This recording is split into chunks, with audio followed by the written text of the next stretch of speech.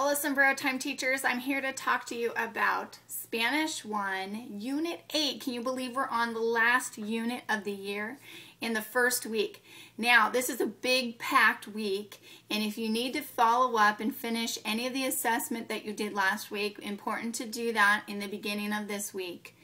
And then we have Mother's Day coming up, we have Cinco de Mayo on Thursday, and we have El Jardín, what we do afuera, and then the plant, the cycle of life for the plant, which is a very fun activity. It's got some good vocabulary. It's a little bit of science plugged in there, so that's important as well to kind of give them some new vocabulary that they could use potentially when they talk about life cycles in their science.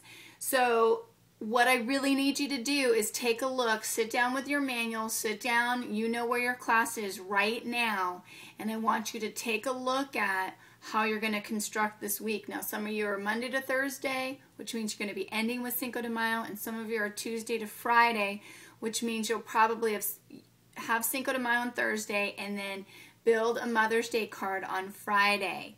So we really want to be sending home a sweet card in Spanish that the kids will have to translate for their parents if they don't have that much Spanish, if the moms don't know Spanish. But we really want to send home a card for Mother's Day that they can put their tissue paper flower that they're going to make. So make sure you have tissue paper, you have green stem, chenille,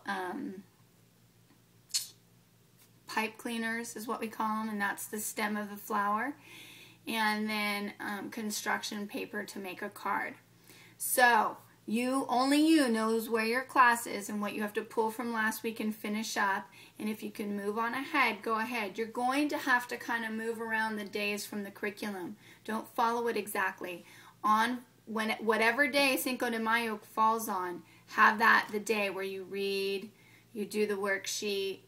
You might have to do a oraciones completas that day, and also bring in some music. Make this fun. Maybe have a little dance that you're going to do, but make it a fun day for them. Okay, so that's really all I want to say, because I really want you to take a look at your lesson plan, move the days around accordingly to what you need to get done, and if you get to El Jardín, do a lot of TPR, a lot of acting out. Take them outside. It's beautiful this week. We're going to be in the mid-80s here in the greater Sacramento area. So it should be a really fun week. Okay? Hasta luego.